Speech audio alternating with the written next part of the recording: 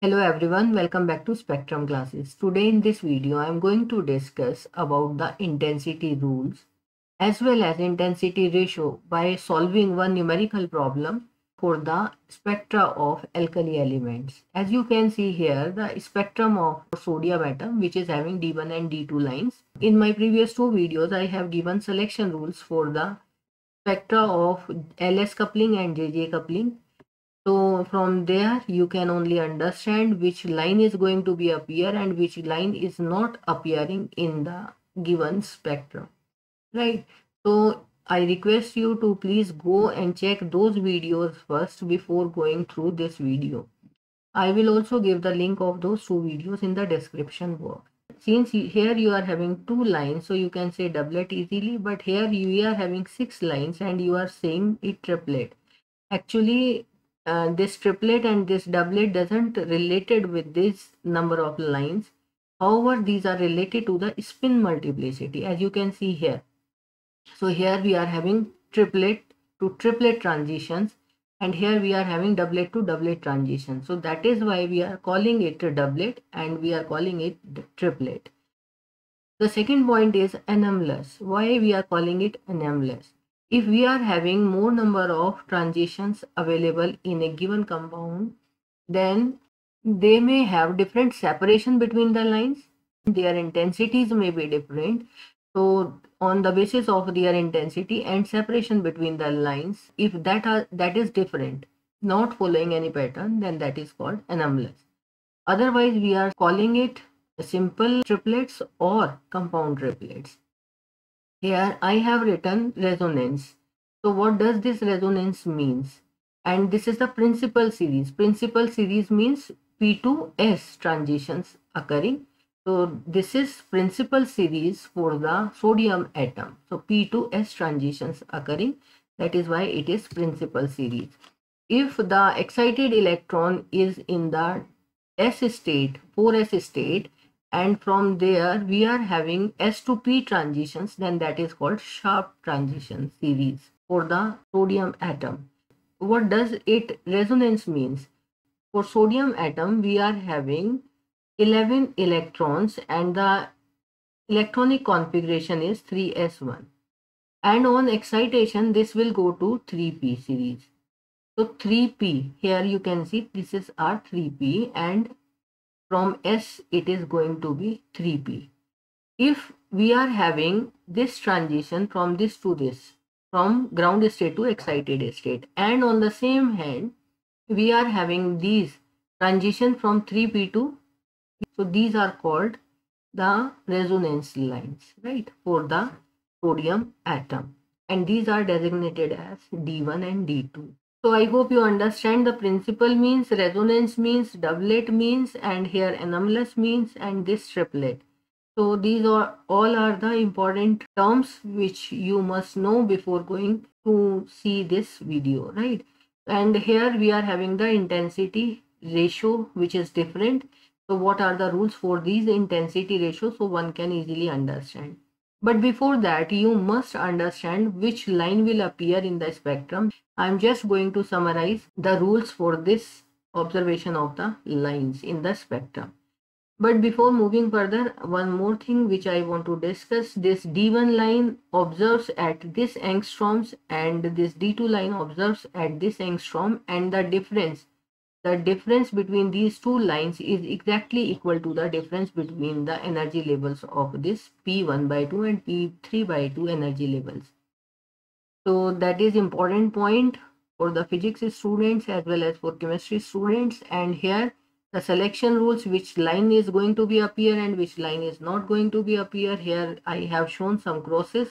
You can see here that these lines will not appear in the spectrum, and the rules are based on the LS coupling and based on the JJ coupling.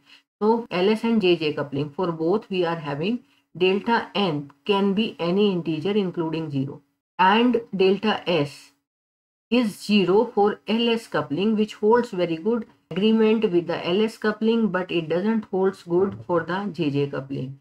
And these two rules are common for LS and JJ coupling. If delta L is 0, then delta J is equal to plus minus 1. In that case, delta J is equal to 0 is not going to be followed, right?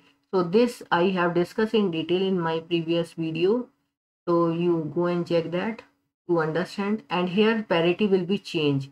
So what does this means? Actually delta L must be small l if we are talking about. So plus minus 1. This is called conservation of angular momentum.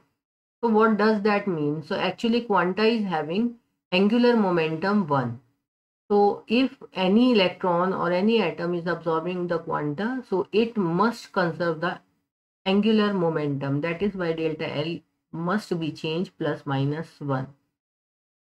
And other rules are following in that order. So that is why if your L is positive, L is S, and it changes to P, then this is even. In this case, this is even. L value is 0. So this is even, and P, for P it is 1. So that is odd. So this is called change in parity. So your L is even or odd on absorbing the quanta, right?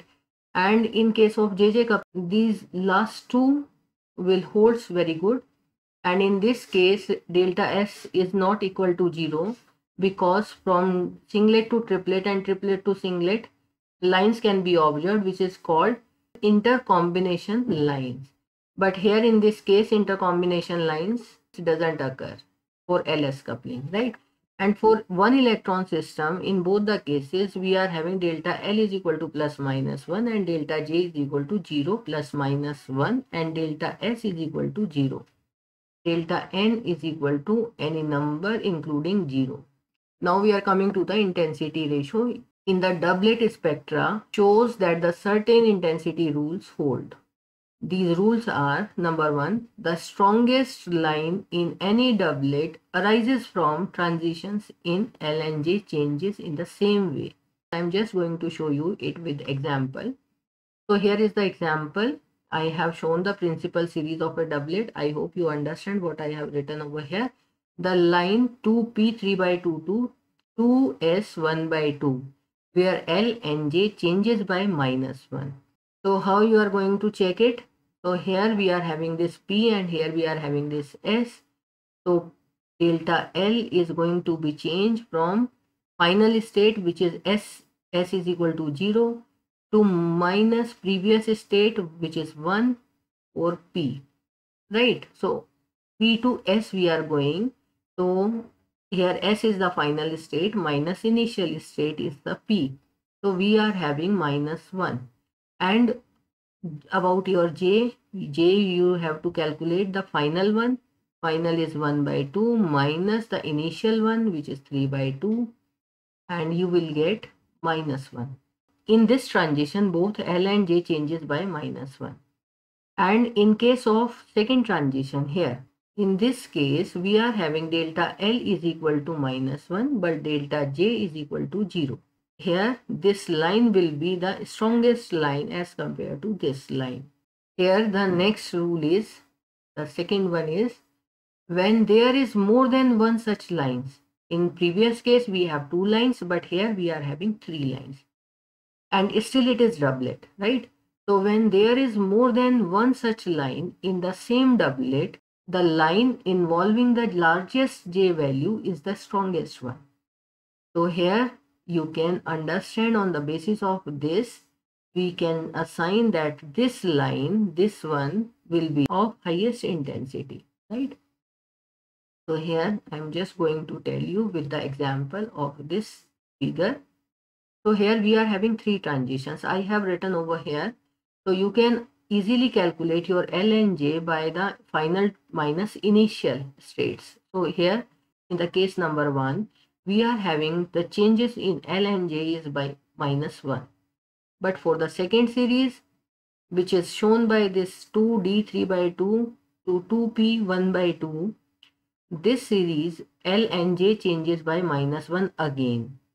And here the third one, you can see here in the figure, the third one we are having 3 by 2 to P3 by 2, and in this case our L is changes by minus 1 and J is changes by 0. So here in this case we are having two such lines in which our L and J changes by -1. So which one will be the strongest line? So the strongest line out of these two, the strongest line will be the one which is having the higher J value. So this is the second example. I hope you understand this point. Now the third point, if we are having from L to L minus 1 transition, then this will be the stronger. If other than that, which is occurring from L to L plus 1. If we are having P to S, this is stronger. If we are having P to D, which is weaker. So here this third rule suggested us in such a manner. So I hope you understand these points. Now the rule number 4. The transitions are the weaker if the changes in the direction of L and J are different. The few cases which we have summarized here in previous two slides, so the strongest line or most intense line will be the one in which our delta L changed by -1, delta J changed by -1 in same manner. The less intense line will be the one in which our delta L is equal to -1 and delta J is equal to 0. The weaker line will be the one in which both delta L and delta J will be in the plus direction, right? So I hope you understand what does this plus means. And delta L is equal to plus, delta J is equal to 0 will be the weakest one. And for such cases where both are occurring in different directions, what I have written here, so that is given over here. If delta L is equal to -1 and delta J is equal to +1, delta L is equal to 1 and delta J is equal to -1, such type of transitions do not occur, right? So no line will occur for such kind of transitions, right? So the intensity rule also suggests us whether by the selection rule we are having the probability of having that line, but the intensity ratio suggests us that this line will not be such intense so that we can assign it as a signal, right? So this is the important point which I need to discuss here for in respect of the intensity of the spectral lines. Now we are going to solve intensity ratio with one example, right? So the quantitative rule for the relative intensities. Here you just understand relative intensities, the intensity of the one line with respect to the other one. Quantity rules for the relative intensities were discovered by Berger, Dorgello and Ornstein. These rules apply not only to doublets but all to the multiplets in general, and these are stated as the first rule: the sum of the intensities of those lines of a multiplet which come from a common line is proportional to the quantum weight of that level. So this is the quantum weight 2j plus 1. I'm just going to tell you further in the next slide with example. The second point is that the sum of the intensities of those lines of a multiplet which ends on a common level is proportional to the quantum weight of that level. So while we are reading such statements without the example in the given textbooks, which is given in most of the books, only this one, so it is little difficult for us to understand. And now I am just going to solve it with example. So here is the example which is given over here. So we are having two lines only. So we will start with two lines. So here IA over IB. This is our IA and this is our IB. And the weight is 2j plus 1. What is written over there, right? So it suggests us the intensity of this, which is started from this level, is equal to 2j plus 1. So here what is j? J is, 3 by 2. So in this manner we are going to calculate it, which is equal to 4. Now what about IB? So here IB is equal to 2 into j plus 1. So j is, for this it is given 1 by 2. And in this manner we are able to calculate the intensities of these two lines, which is equal 1 is to 2. So for sodium lines, we are having the intensity ratio 1 is to 2 in D1 and D2. And that can also be related with this subscripts. D2 is 2 times and 1 is, okay. Now, the second example, if we have more than two lines, The previous case is the simple one in which we are having two lines just, but here we are having the three lines.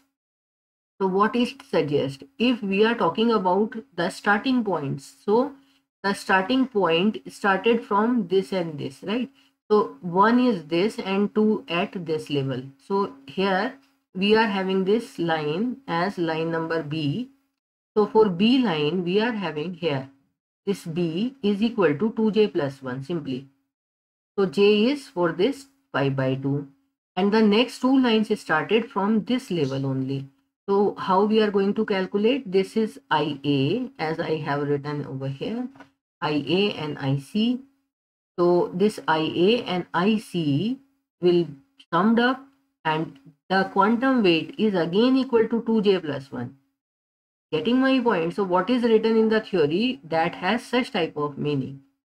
So here we are on solving this, we get 3:2, right? IB over IA plus IC. We are talking about the level where these lines will end up, right? So here the line end up at here, this one IC, and two lines will end up at here, B and C end up at this level. So here how we are going to solve this? So one line end up at this. So I have written here IC and this is again equal to 2j plus 1. So 2j plus 1 is 2 into 1 by 2 plus 1. IA and IB end up at this level and both have same quantum weight. So this is equal to 2j plus 1 again. And now on solving this we are having 2 over 4 and which is equal to 1:2. Now on further solving this, we are getting this C is equal to 5 by 9B and this A is equal to 1 by 9B.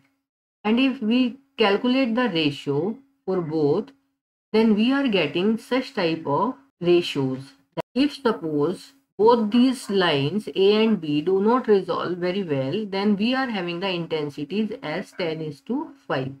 In the intensity ratio, if these two are not resolved very well, then we are having 2:1 type of doublet here.